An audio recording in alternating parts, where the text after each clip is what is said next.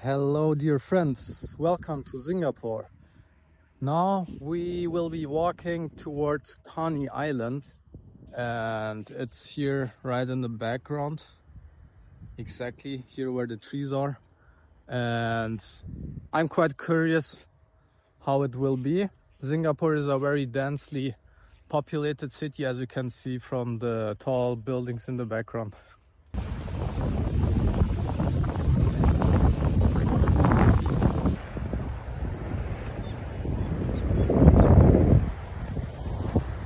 We made it to Coney Island, and as you can see in the background here, it's quite industrial. There's a lot of ships and containers, but if you look on this side, you see it's the island where we are, and there's even a beach at the very far back side.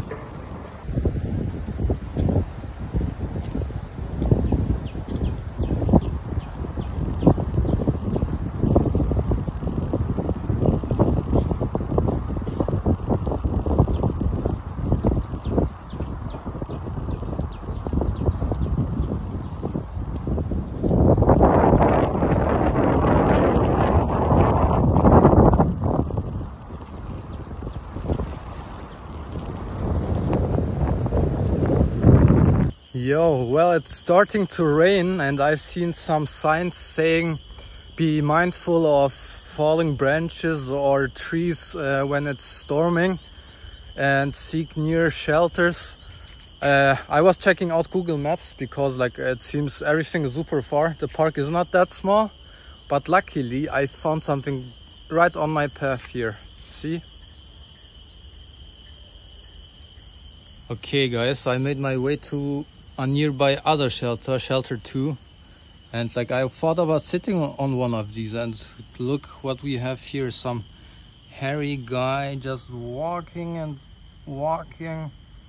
I don't know if that's a butterfly, well, something that turns into a butterfly or something else.